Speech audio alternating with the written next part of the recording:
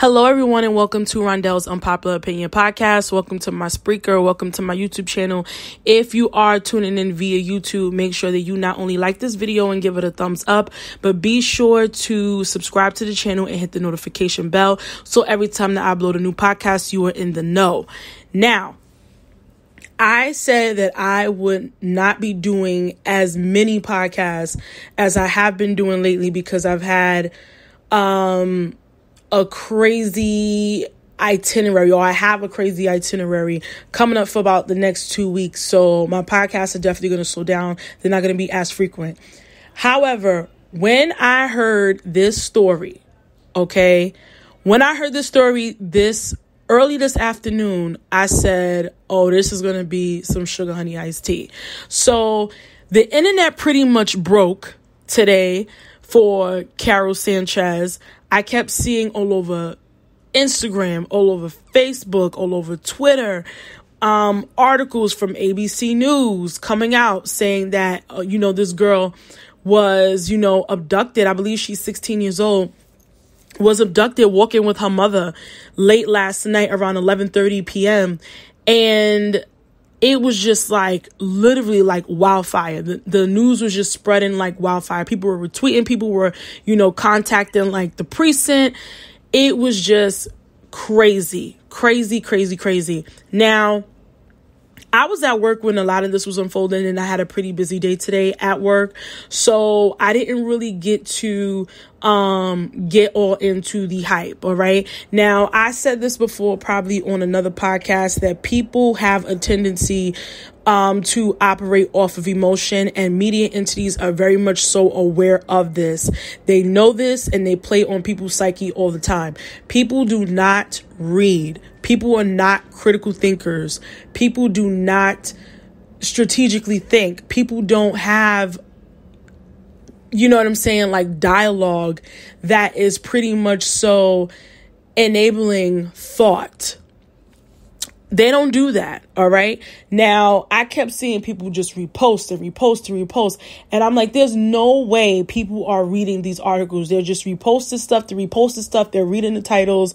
They're getting emotionally connected to it. And they're not reading the scenario. They're not reading what is actually taking place. Now, when I read the story, because I'm actually one of those people who actually do read, I read the story and I said, something is just not clean in the buttermilk with this story. Straight up. And it's sad for me to say that, you know what I'm saying? But it was something about this story that didn't make sense. One of the things that I thought about after I read the ABC article, and this was around, I'm going to say probably around 3:00, I read the article. I read the ABC article that my cousin actually posted on his Facebook page. And I said, she's 16. I could understand if she was 4, maybe 5, right?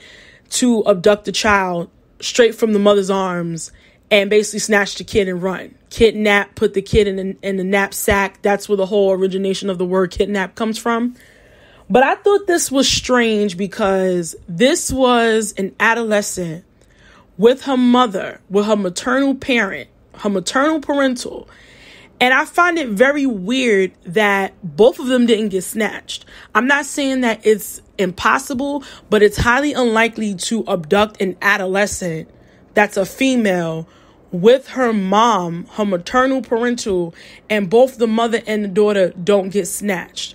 A real criminal would have snatched, at least a real criminal here in New York, a real criminal would have snatched both of them. That's just my opinion. It may be an unpopular opinion, but that's how I see it. A real criminal wouldn't have left the adult on the scene to run and tell the feds a story. I mean, it's to me, it's logic. And that's just that. But then later on this afternoon, I'm going to say around 6:00, the news had broke that, Karol was actually staging this whole kidnapping. And when I read the article at around 3:00, the article basically said that it was a potential setup that could have been initiated via Karol. All right. They didn't have the reason at the time, but they said that this may have been a setup. So right then and there, when I initially read the article, I took it with a grain of salt that this girl was actually really kidnapped. And it's really sad. And I'm going to tell you why it's really sad. It's really sad that you have to think like that because, like I told you guys before, I'm a native New Yorker. I'm 31 years old. I have never lived in any other state other than New York, okay? Born and raised. Now, the section of where I'm from in New York is pretty, I'm going to say I can get to the Bronx probably in about 10 minutes. I can walk to the Bronx. I am not from the Bronx, though. But what I will say is this. For many of you guys who don't live here or you are unfamiliar with the New York City boroughs, okay? We have Manhattan, we have Brooklyn, we have Bronx, we have Staten Island, and we have Queens. I think I got all 5 of them. Brooklyn, Queens, Staten Island, the Bronx, Manhattan. Those are the 5 boroughs. Out of all of the 5 boroughs, okay, especially with the mass gentrification that has taken place in New York City, the Bronx has to be one of the most highest rated boroughs when it pertains to poverty, when it pertains to crime, when it pertains to child and adolescent abduction. All right. So I'm going to make that very clear. It is not unlikely for children or adolescents to go missing in the Bronx. This has been a problem for many, many years. I've had a few coworkers who are actually from the Bronx whose children have gone missing. All right. They have gone missing at one point in time and they could not find their children. It's real out here in the battlefield. I'm just letting you know. So the fact that someone's child or teenager is really missing and is probably in real danger, and the fact that Karol really wasted law enforcement resources for a lie is really, really just sick.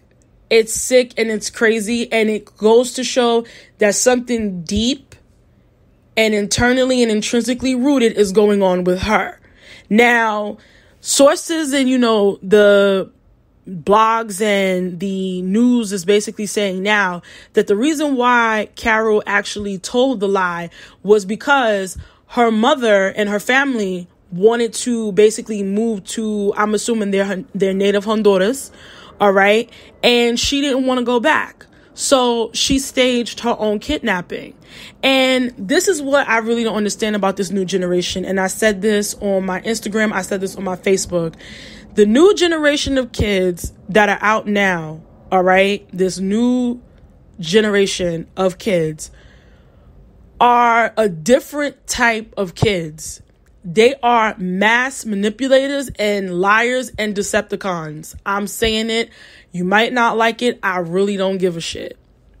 All right. Their lies are just like detrimental.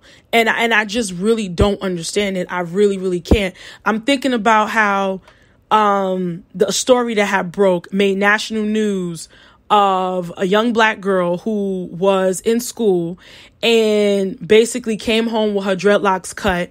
She went and told her mother that a group of white students actually cut her dreads off. And basically it was pretty much a hate crime. When that actually didn't happen, she actually cut her dreads off because she didn't want dreads anymore. And it's like, at this point, it was too late. The story was already out. It already had made national news, and it was a lie. Like, these kids nowadays, I don't know, but they're on a different type of time frame. They're on a different type of time, and they're really telling astronomical lies. And for attention, where basically they're drawing people in and getting people emotionally baited in their tomfoolery. And I just really don't understand it. I really, really don't. It's just, they're different. They're really different. But sadly to say, I called BS with this story from the beginning. I wasn't buying into it because I actually read the article and it was just like, something is just not right. Some things are just not making sense. I found it very unlikely for the daughter to be snatched and not the mother. it just didn't make sense to me. And hey, that's just me. And I knew something was just off and something was wrong about it.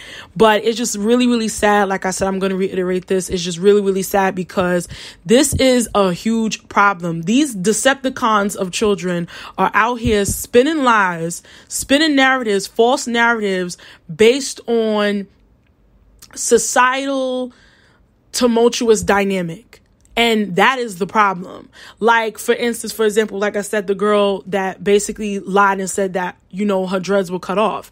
In this season that we're in of embracing dark-skinned, women, embracing, different hairstyles, embracing locks, you have, certain states, I believe, were going around basically stating that dreadlocks are basically illegal on the workforce and stuff like that. This is not, this is real. For some people, it really is real. You know what I'm saying? So for you to go and make up a lie based off someone else's truth or because you want some type of attention, that's pretty serious. And we really need to get our children. We really do, because it's just, this is crazy.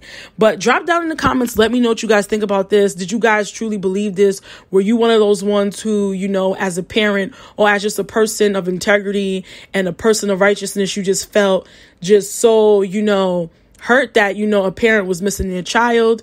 What do you guys think about this? Drop down in the comments. Let me know, and I will check you out in the next one. Thank you guys so much for listening to this podcast, and I will see y'all later. Peace.